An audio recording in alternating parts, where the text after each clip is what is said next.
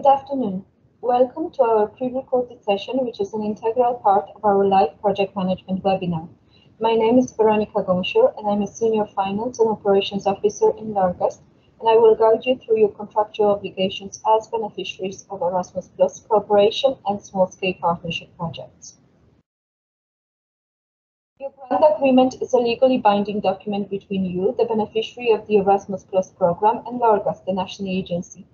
The aim of your grant agreement is to ensure smooth management of your project. Your grant agreement clearly defines your roles and responsibilities, obligations of other beneficiaries, which are project partners, and the national agency. It clarifies what projects are to do and when, and confirms all changes recommended to your project during the evaluation and contracting process. The grant agreement is split into several sections and annexes, including the main body, special conditions, Annex 1, General Conditions, Addendum to the Grant Agreement covering the issue of virtual activities, Annex 2, providing description of the project, estimated budget of the project, and list of other beneficiaries, Annex 3 with financial and contractual rules, and Annex 4 with applicable rates. This annex is only applicable to cooperation partnerships. Annex 5 with mandates. When reviewing your grant agreement, please make sure that you do know which part of it takes precedence over which. Provisions included in special conditions of the grant agreement take precedence over all annexes. Annex 1, General Conditions, will take precedence over remaining annexes.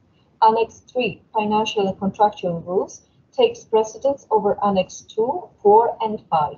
Within Annex 2, the part of the estimated budget takes precedence over the part on the description of the project. There are several articles in special conditions that we wish to highlight to you, and these are Article 1.2, which states duration of your project and its start and end date. All your project activities must take place between specified start and end date, otherwise they will be deemed ineligible. Article 1.3 specifies the amount of your awarded grant, which might be slightly different from the amount you originally applied for.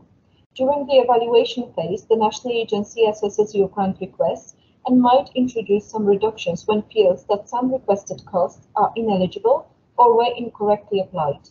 Please note that the awarded grant cannot be increased in any circumstances. Article 1.17 will provide you details on possible budget transfer without a formal amendment to the grant agreement. Special conditions very clearly define your project's payment and reporting arrangements, both in Article 1.4. Grant agreements are issued to beneficiaries in 2 copies. Whilst they are signed by the legal representative of your organization, they are returned to Léargas to be co-signed by our Executive Director. Once our Executive Director co-signs 2 copies of the grant agreement, a first pre-financing payment is raised and made to a project's bank account as specified in Article 1.5. In majority of projects with a duration of up to 24 months, the first pre-financing payment will represent 70% of the total awarded grant. Up to 30% will be then paid to the project upon the receipt and successful evaluation of its final report. A different payment schedule might be applied to some of the projects at the discretion of Léargas in instances where the beneficiaries have weaker financial capacity, poor liquidity, poor track record in terms of repayments of refunds or late reporting. These issues are taken into account during risk assessment and financial capacity check carried out as part of the evaluation process.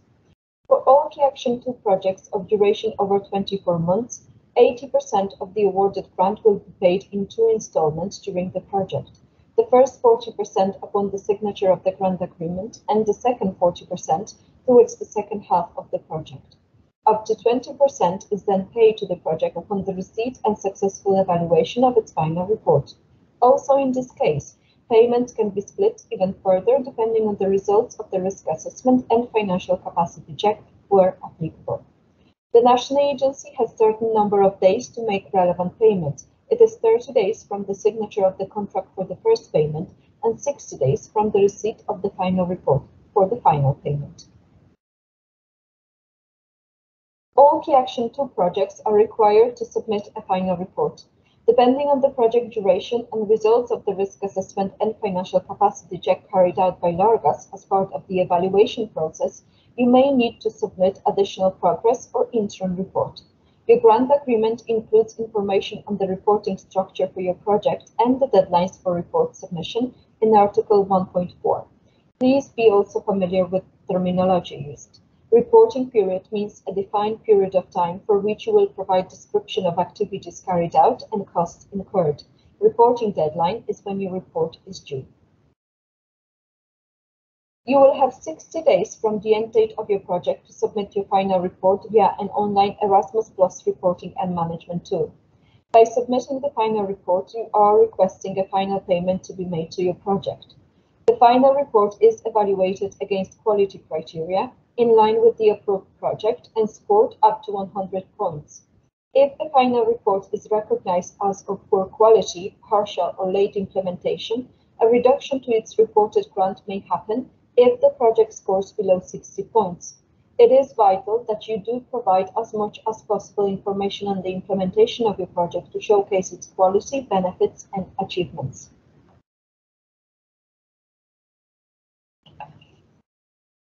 Interim report is submitted during the project and is closely linked to project stage payment structure, being a result of the project's duration or evaluation of beneficiaries' financial and organizational performance. An interim report is an ace way to monitor your project's quality implementation, but also financial expenditure over a defined period of time, which is clearly stated in Article 1.4.3. By submitting an interim report, beneficiaries request that further pre-financing payment is made to their bank account during the project.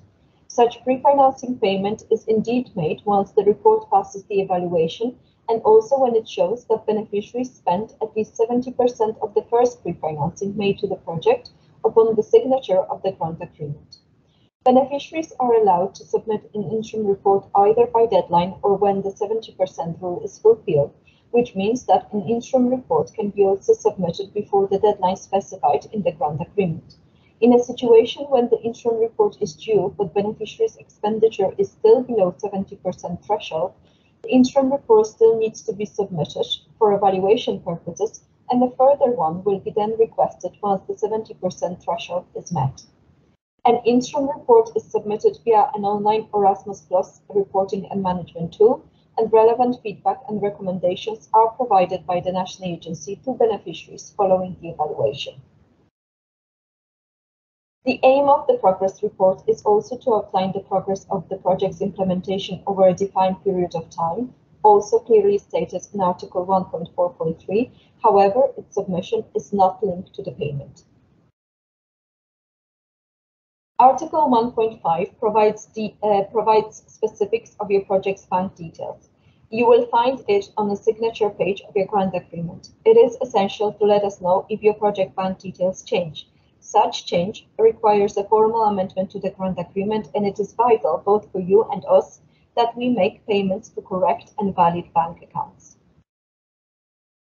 It is very important that you do understand our and your responsibilities regarding processing of personal data. For this reason, please read carefully Article 1.6 and 1.8 of Special Conditions, as well as Articles 2.3 and 2.7 of General Conditions. These articles will give you an overview of a data controller, definitions of communication details, means, and their format for both you as the beneficiary and also Léargas. They will also highlight your right to access, rectify, erase your own personal data, as well as your right to restrict data portability or to object to data processing. But they will also outline your obligations as a beneficiary when processing of personal data, including providing the participants with the relevant privacy statement before they are encoded for the reporting purposes in Commission's tools. As a beneficiary, you are also required to implement effective procedures and arrangements that will ensure safety and protection of your project's participants, including health and safety requirements, carrying out risk assessment on travel, receiving organizations, accommodations, or implementing safeguarding measures where necessary. You are also obliged to ensure that both insurance coverage and financial support is provided to participants to allow them to take part in the project. You should also provide adequate pre-financing to participants with fewer opportunities, taking part in learning, teaching, and training activities. In particular, they may not be requested to personally pre-finance their activities. When managing Erasmus Plus project, you will become familiar with Erasmus Plus, a reporting and management tool, which is an online monitoring and reporting tool created to support beneficiaries in encoding their activities, details of eligible participants, and reporting project's expenditure. You are contractually obliged to update the tool on a regular basis. This will help you to maintain a clear overview of your project's progress. The use of Erasmus Plus results platform is also compulsory for all KA2 projects. You will be able to update the platform on your project results at final report stage. The use of the Erasmus Plus results platform is a good way of showcasing your project and its tangible deliverables. Whether you are directly responsible for the management of your project or promoting the funding opportunities available, you are required to use the European Commission's Erasmus Plus emblem and associated wording for any project outputs and promotional materials produced, and to publicly acknowledge the support received from the European Union, which includes events, conferences, and seminars. When acknowledging the support received, there are a range of ways to display the emblem, wording, and a disclaimer, and relevant guidelines are provided through the link included in Article 1.13. We strongly recommend that you visit this webpage as it does provide a very comprehensive guidelines on how to acknowledge the EU support. We also recommend that you carefully read Article 1.20, which includes specific derogations from Annex 1, General Conditions. However customized to each project, KA2 grant agreement is a generic template also applicable to centralized actions managed directly by the executive agency in Brussels. And as a result, some articles in Annex 1 might be read differently. Please always double-check Article 120 when referring to specific articles in Annex 1, General Conditions. General Conditions, Annex 1 to the main body of your grant agreement starts with 3 important articles, which provide definition of various terms used in the grant agreement, describe your roles and responsibilities as both the beneficiary and the coordinating partner, describe roles and responsibilities of the remaining project partners, and define how the official communication between different parties involved in the project should look like. In addition, Article 2.9 defines your rights and the right of the European Union regarding the ownership and use of the results, including project results and industrial property rights, and Articles 2.10 and 2.11 will provide rules regarding award of contracts and subcontracting of tasks, respectively. As is the nature of projects such as these, several changes may take place throughout the project life cycle. If anything unexpected occurs, please communicate it clearly to Léargas to see what can be done.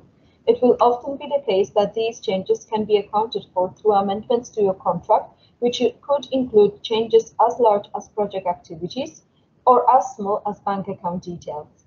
Amendment requests need to be made in writing directly to the national agency, have to be justified, solved before the relevant activity takes place, and at least 1 month before the end date of the project. Where necessary, they should be accompanied by additional supporting documentation. Some changes will always require a formal amendment to the grant agreement, and these are change of the legal representative, change of the duration of the project, withdrawal and replacement of a project partner, change of bank details, change of the beneficiary's legal status and address, and some budget changes. This list is not exhaustive. There might be some other changes not listed here, which will also require a formal amendment to the grant agreement. In any case, if you are planning on introducing some changes to your project, please do contact us to discuss them, and we will be able to provide you with relevant advice and support. The amendment process involves completion of an amendment request form by the beneficiary, its assessment and further approval or decline by the national agency. If a proposed change requires a formal amendment to the grant agreement, 2 copies of amended article will be issued to your legal representative, and once signed, they will be returned to us, co-signed by Léargas Executive Director, and 1 copy will be returned to you, while the other one will be kept on file in Léargas. In cases where your project activities could not go ahead due to unforeseeable circumstances beyond the participant's control and not due to his or her negligence or error, and if you did incur expenditure which you cannot now recover, you may wish to apply for force majeure. Application for force majeure has to be submitted in writing using a force majeure form. The request needs to be duly justified and accompanied by supporting documentation if or where needed. Given these very unprecedented circumstances we are still finding ourselves in, we do strongly advise that before booking travel, accommodation, or any other project activities, you do check the relevant government guidance and support channels as part of your project's risk management. In Articles 2.16 and 2.17 of General Conditions, it is clearly specified in what circumstances suspension or early termination of your project might happen. Both suspension or early termination of the project and the grant agreement might happen at any point at the request of both the beneficiary and the national agency. In both instances, a formal notification will be required. What really is essential to understand here is the importance of communication between the project and the national agency. We would like you to keep communication channels open to let us know about any issues or problems you may come across and experience during your project. Part B of the General Condition also includes several important articles which are highlighted here. Some of them have already been covered or will be covered during the project management webinar. Therefore, for purposes of this session, I would like to only highlight the importance of the following ones for you. Article 2.23 emphasizes the need for timely submission of your reports. Failure to submit reports or submit them on time may result in your project being suspended or terminated and the recovery of your grant. If you anticipate any delays with submission of any of your reports, please do communicate this to us in advance. Article 2.27 lists all potential checks your project may be subject to from either the national agency or any other relevant external bodies, such as Commission themselves or the European Court of Auditors, for example. Those checks are always communicated in advance. Please note that all your project's documentation needs to be kept for 5 years after Léargas makes the final payment to your project, unless the awarded grant was lower than 60,000, in which case the period for keeping project's documentation is limited to 3 years after the date of the final payment.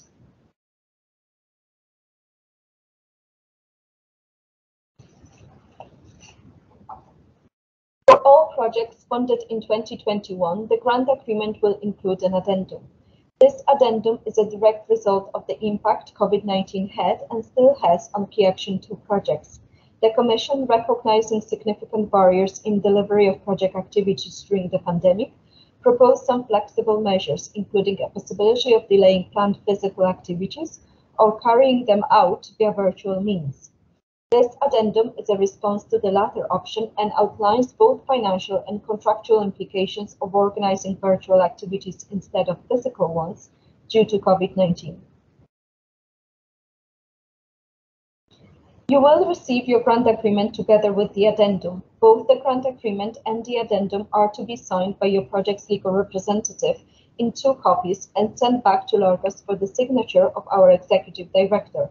Whilst co-signed, 1 copy of the grant agreement and the addendum will be returned to you, and 1 will be kept on file in Léargas. We recommend that you do carry out a risk assessment of your project activities and their original timeframes in order to decide which option proposed by the Commission you wish to avail of. If you decide to organize a virtual activity, you will need to complete a virtual activity request form, which will be further reviewed and approved or declined by the national agency. Please note that virtual activities should only take place following DNA's approval. Annex 2 to the grant agreement includes description of the project by referencing your original project application, and it also provides a breakdown of your awarded grant, the details of the beneficiary, and a list of project partners. There is a significant difference between how Annex 2 is going to look like for KA220 cooperation partnership projects and small-scale partnerships. This difference is a direct result of a different structure of the application form and funding itself. Cooperation partnership projects will observe Annex 2 built on the basis of grant headings as seen on this slide, whereas Annex 2 for small-scale partnership projects will provide a breakdown of relevant awarded lump sum into estimated costs for each activity approved by Léargas during the evaluation process. Annex 3, Financial and Contractual Rules, is a very important document which defines conditions for eligibility of costs and activities, rules regarding the use of unit costs and real costs for KA220 projects, and rules applicable for actions based on lump sums, the latter applicable to small-scale partnership projects. Annex 3 will outline when the costs are eligible and what evidence you need to keep for each awarded cost. It will also provide you with very clear guidance on what evidence needs to be kept for each type of KA2 project and when your grant might be reduced. It also outlines different types of checks that can be performed in respect to your project by Léargas. Full scope of Annex 3 is covered during the live project management webinar. Annex 4 is only applicable to KA220 cooperation partnership projects and lists applicable rates for project management implementation, transnational project meetings, project results, multiplier events, inclusion support for organizations, as well as learning, teaching, and training activities in respect to travel, both standard and green, individual support for both staff and youth workers and learners and young people, and linguistic support. These are the same rates which are embedded in the application form and which you used when completing it. Annex 5 includes mandates. Mandates are in fact letters of intent confirming the willingness of the beneficiary and consortium members to participate in the project and act in compliance with contractual obligations as set in the grant agreement, which Irish beneficiary signs on behalf of the project consortium. Each mandate is signed by your legal representative and also legal signatory of the relevant project partner. In majority of cases, mandates included in this annex are the same as those submitted with the application forms, unless some details have changed during the period between the application submission and contracting process. I would like to thank you for your attention and wish you all good luck with your projects. We are here to support you, so please do not hesitate to contact us if you have any questions related to Erasmus Plus program or your projects. We are looking forward to working with you. Thank you.